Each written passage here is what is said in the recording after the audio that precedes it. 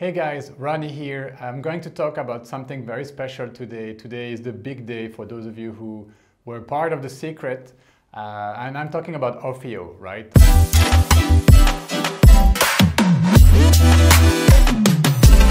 OFFEO is a new platform which is launching as a beta platform today. So it's not officially launched yet, but they give access to a bunch of beta users, and I'm lucky enough to be one of them, to try their platform and see what it is all about and maybe generate some interest for other users. Like for me, for example, I am a video creator. I've been creating videos for over 10 years now. I've been doing so for my customers. I've been doing so with my own NGO. I've been creating a lot of online courses. I teach about Canva. I teach about other like branding courses. And so video is basically my day-to-day activity, right? So I think I am the right person to guide you through these first steps into OFFEO.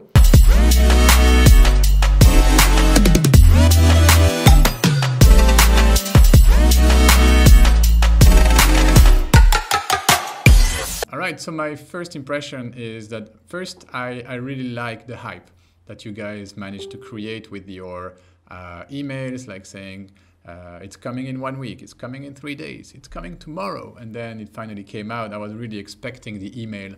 And so I was really happy to open it, click on it, create my account and start designing. So that was my first impression. Also, I really like the design. The interface is very, very, very slick. I really like it. I like the use of gradients. I like that it's minimalistic, but yet very user-friendly. So this is well done, guys. Next, I have to admit, I spent like a good 10 minutes trying to understand what was going on. I didn't watch any tutorials, and then I decided, okay, you know what? They sent us 18 tutorials. If you don't understand, it's your fault. You'd better watch the tutorials. So I just stopped whatever I was doing and I started to watch the 18 short tutorials that you guys sent. That was pretty useful. So I recommend everybody to do that as well. And then my first project was not very good, but then I created one from scratch. But before that, I wanted to understand how things were made. So one of the things I did is that I opened one of the templates that you guys proposed, the layouts. I don't know how you call it, the designs. The burger one, the one with the like a yellow background and a burger. So what I did, and this was pretty useful, I recommend any people who are serious about designing with OFFEO to do the same, is to deconstruct the animation. So the way I did this, basically, I opened the design and then I deselected, like I hid all the layers all the way to the first one, to the bottom one, so the burger photo. And so that way I understood, okay, so this is a photo, and then the next layer on top of it, what is this? It's a shape, but it's some kind of mask. So I tried to find each of these elements one by one, okay, like this little arrow going down. So I tried to just add the layers one by one until I understood everything that was going on. And so that was pretty useful. I think I understand part of the logic that the layer at the bottom is always the first layers that are put together in your design. So start with there, deconstruct the designs that are presented to you by OFFEO if you want to learn how to create them. One thing that would be useful is to create tutorials for each of these designs. So I might be working on this, have to see, not sure yet. Okay, so let's start with my feedbacks for this design. So first, maybe I can show you the design. I posted in the group already, but let's make this bigger and see. Yep, let's make this bigger. It's pretty cheesy, but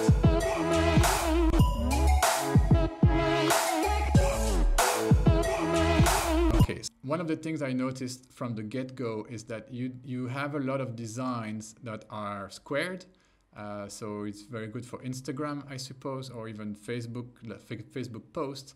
But me, I'm really more interested about the 1920 by 1080 format because that's the video format. And I was hoping that I can use OFFEO in my work. So to create some slick lower thirds or transitions or whatever motion graphics that I can use in my work, in my videos. So I was a little bit disappointed to only find square templates, square designs, but I'm imagining you are working on more of these for different formats, right? Okay, so that was my first impression. Then basically I like the fact that you can import whatever design. So this is very important. I imported 2 of them. I started to mess around. So I created here this shape. And let me get the timeline back. It's pretty intuitive, basically. Yeah, I also struggled for quite some times about how do I rename these damn layers. And then I understood, okay, you just double click on it. And so, but it took me 10 minutes to figure that out. It was in one of the tutorials, so I should have started with the tutorials. That's why I'm recommending everybody to start with this. What else did I struggle with? Well, one of the things I don't quite like is the fact that you cannot animate an object. For example, in Premiere Pro or in After Effects, you can create a shape. Let's say I create this title here, and in my timeline, I can create a keyframe saying, okay, this is the position of this element at this time of the timeline. Let me see. Yeah, this. So this is the position of this OFFEO at this time of the timeline, right? And then I will move my time indicator to another part of the timeline, and I will move this text to another place, and then the program will interpolate the movement between point A and point B. And this, I believe, is not possible in OFFEO. So for me, this is crucially missing. I would love to create my own little animation, like create a rectangle that goes from here to there, you know, moving things my way. Yeah, I was saying one of the things I really, really like is the gradient. This is a great idea. Look, so I can create a gradient, sorry, for my shape here. It's a basic rectangle. You can go with one of the presets, custom or gradient. And this is wonderful because you're not limited to a couple of gradients. You can create your own, and you can even select the angle of the gradient. So I really, really like that. It's really cool. More than likely, my suggestions are maybe more customization going on.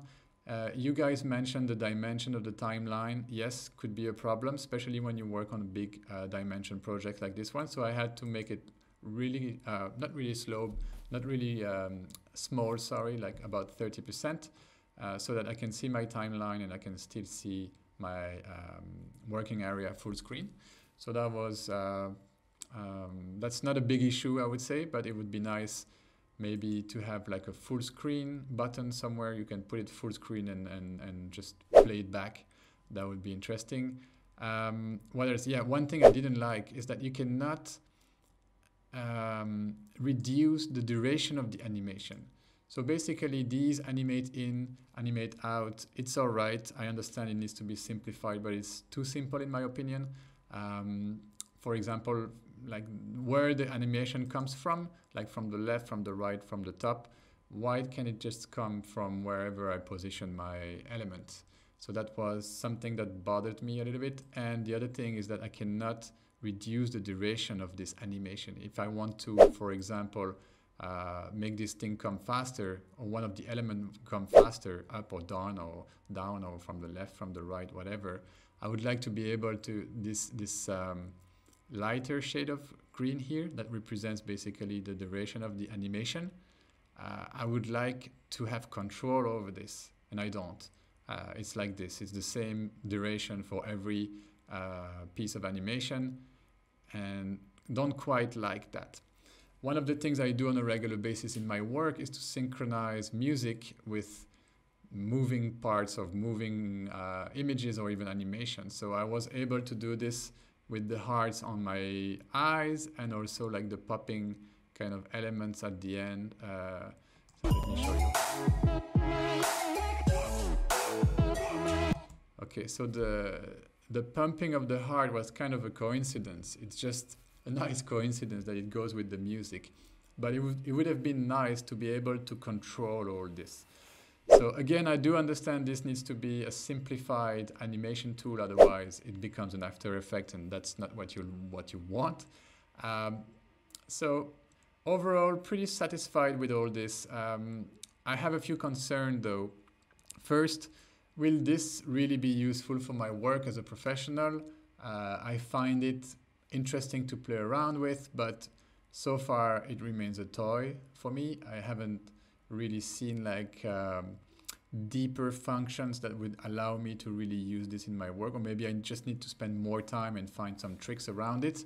Unlike Canva, I create a lot of graphics in Canva that I use for my work because I can go deeper, I feel, in the animations, not animations, but in the details, in the control I have over my own creation. Here, I feel like I have limited choices because it's presets. Everything is preset for you. The animations are preset. Even though I can import some stuff, I can import some visuals, but cannot really import any of my own animation. So I'm a bit concerned about this. I think I will be limited quite quickly by the number of animation or what they do. So I imagine you guys will have a business model where you will sell more elements. So it really depends on how much comes with the free version, in my opinion.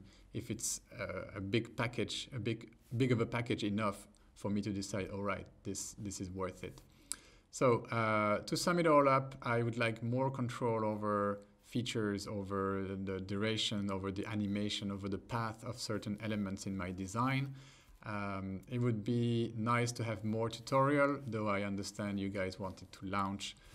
Maybe it's our role to create the tutorials, and I'll be happy to do so if you guys are interested to go deeper, because I do intend to master this platform as fast as I can, so I can see if this could be complementary to my work, complementary to my design workflow with Canva as well. So yeah, that's it. Good job, guys. I'm really impressed. I'm satisfied with what I've seen. Yeah, just the last thing is the exporting. Like this was quite painful. This cat is running really slow. This 5-second video took me about 25 minutes to export. I do understand there might be some server overloads. But anyways, I think you guys did a good job, and I encourage you to listen to your community. It seems like you're very with your ear on the ground to listen to what's going on over there. Hope this video is useful. All right, thank you.